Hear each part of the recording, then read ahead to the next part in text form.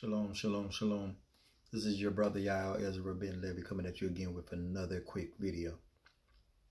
I would like for you to join me in the book of Isaiah, chapter 60, starting at verse 1.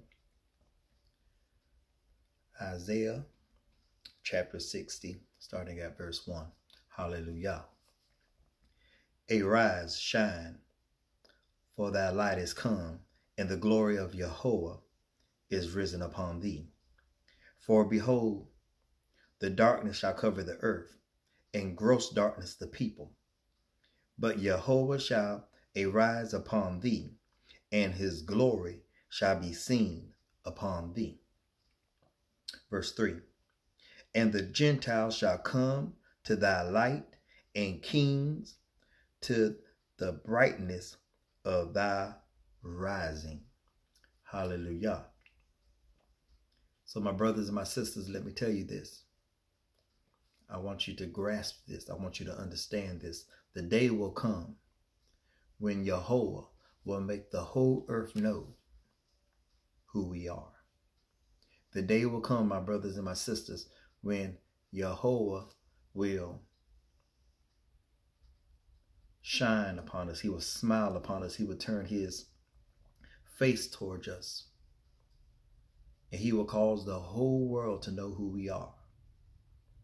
And the light of Jehovah, the glory of Jehovah will rest upon us. And the people of the earth will come to us because who we are. And the favor of the Creator will be upon us, and they will want to bless us, and they will want to be near to us because of our connection to the Creator. Now, I need to say this. I'm not trying to offend anyone, but this needs to be said. The people of the world will come to us and be drawn by the light and the glory of Jehovah that is upon us. It's not because of the New Testament Christ is upon us. It's not because the name of Yahabashai or the name of Yeshua is upon us. It is because Jehovah, the Holy One of Israel, his name is upon us. His light and his glory is upon us. And that will draw the people to us.